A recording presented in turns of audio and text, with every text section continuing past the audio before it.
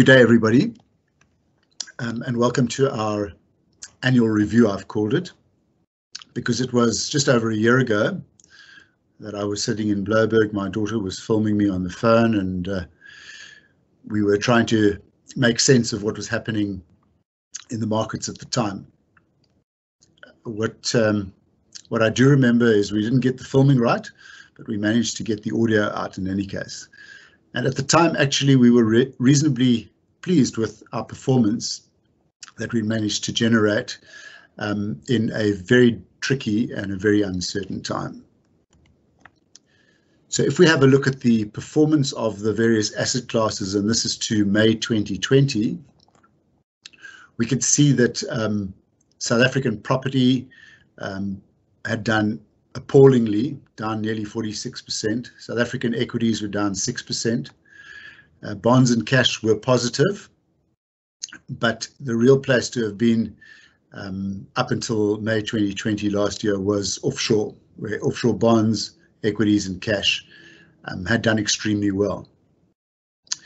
And if you go back and reflect on that recording, you will remember that at the time, we were saying that we were very happy to have our insurance in dollar cash, and that had helped our performance during that period because the rand had depreciated substantially against the dollar.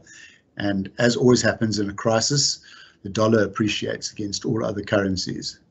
But that the significant sell-off was presenting opportunities to us to buy assets at very low prices. So I remember saying that we were very, very keen on the bond market, and we had done a lot of buying.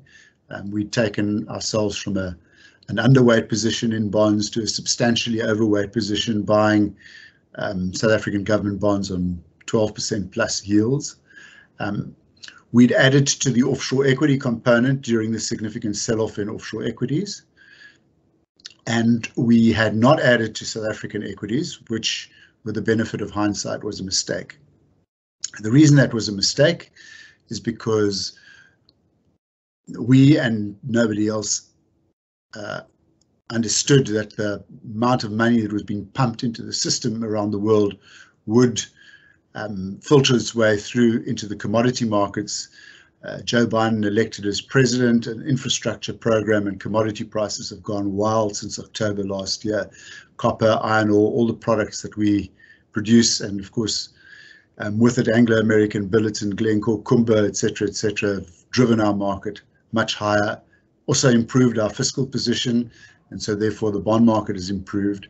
And so in all, South Africa is feeling like a much happier place in June 2021 than it was a year ago. If we have a look at our performance up until May 2020, the conservative managed fund, which had the lowest exposure to equity, was up nearly 6%. The managed fund was up 3.2%, which was below inflation, but our prudent fund at the time was down 2%, and that reflected the performance of the underlying managers in which the prudent fund invests. So if we have a look at those, we'll see that there was a vast difference in performance from the various fund managers. 91 had produced a phenomenal return of 11.5% positive, whereas Coronation, Allan Gray, Prudential slightly positive or slightly negative, and ALIT minus 8% in that period to May 20, in the 1 year to May 2020.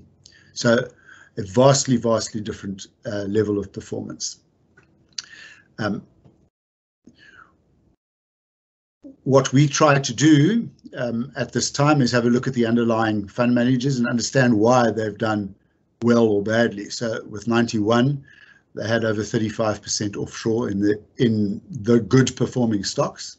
Allan Gray was suffering because Orbis was suffering, because value was suffering. Prudential was suffering because property was suffering, and they had a very big position in that. And ALIT was suffering because they are far more heavily exposed to small cap shares, and small cap shares in a crisis always get hammered by the market. So we didn't make any changes to this fund. We actually kept it as it is.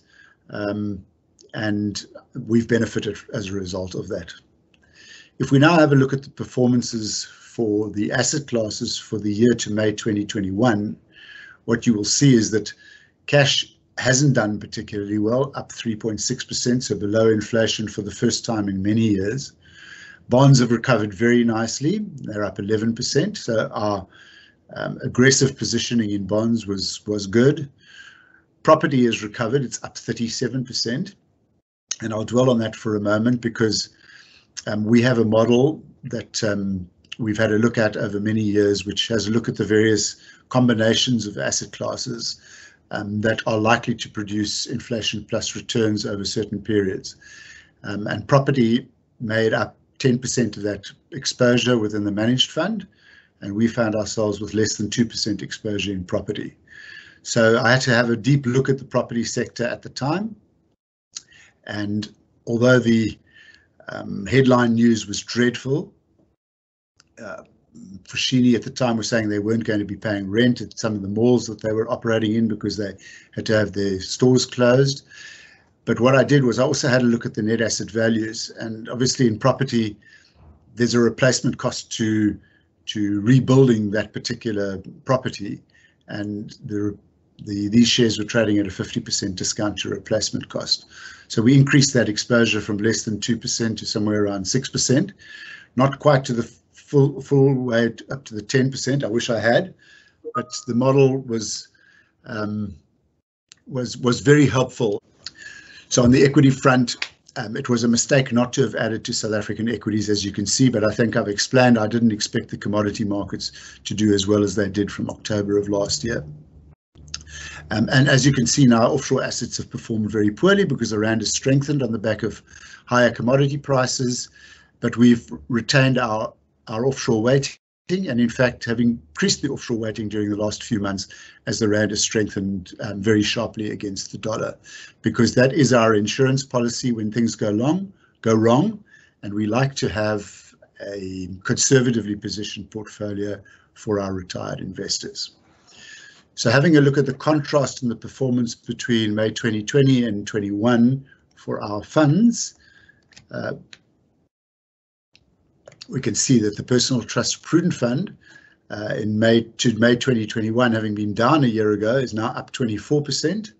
The Managed Fund is up 18%, and the Conservative Managed Fund, our most conservative fund, is up just nearly 12%, all nicely ahead of inflation, and have all benefited from the significant rally that we've seen in both property, local property, and local equity. So if we have a look at the underlying performances that delivered for the Prudent Fund, we will see that in contrast to last year, 91 has had a relatively poor year, only up 9%, whereas Allan Gray, Prudential and Coronation are all up somewhere in the mid-20s, and ALIT, having done the worst during the period last year, is up 45% for the 12 months, as the small caps have recovered sharply on the back of improved economic prospects in South Africa. So to conclude, some of the lessons that we could learn from this particular period, where we've had two vastly contrasting periods for the two 12-month periods. The first is, I think, if we could just remember that during these times of crisis, and this was a particularly difficult crisis because it wasn't a financial crisis, it was a health crisis, and governments were behaving like they've never behaved before in terms of shutting economies down, is don't panic. If you didn't panic last year, your portfolio has recovered very, very nicely. Generally speaking, by the time one realizes that this COVID is going to become a big problem for markets, it's within weeks the market has sold off so aggressively that it's not worth panicking by the time one starts to want to take precautionary action. So don't panic during these environments. The second lesson I think out of it is look for opportunity. So we did look for opportunity. We were able to add to offshore equity exposure. We were able to add to our bond exposure. We were able to add to our property exposure. We didn't add to local equity exposure, which was a mistake with the benefit of hindsight, but I think I've dwelt on that during the presentation. And the third and final thing I'd say to you is don't switch. Don't be in a hurry to switch from one fund to another because with the benefit of the last 12 months, this fund has done significantly better than the other. Understand why there is a relative difference in performance. If you can have a look at the top 10 holdings, go through those with your trust officer, go through the asset allocation, understand why it's done badly or it's done very well before you make any significant switches.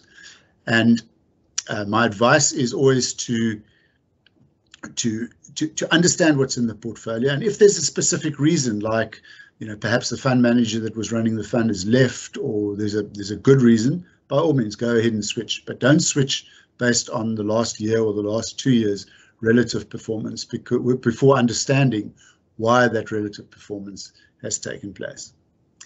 And then, because we're not able to show performances of all the funds against PT because of the the FSCA rules, they don't like those adverts that we used to see about the car that beats the Benz.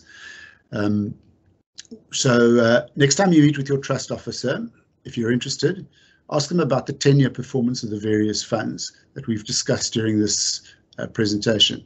And you'll find that there's a remarkable consistency once you take the longer term into account between all of these funds. So I'd like to conclude by thanking you all for the support, thanking you for being involved in the funds, hoping that you are enjoying the better environment that we're in at the moment. And I'm hoping that we will be able to chat again in a year's time and continue with the many happy returns that we've been receiving in the last 12 months. Thank you very much indeed. Goodbye for now.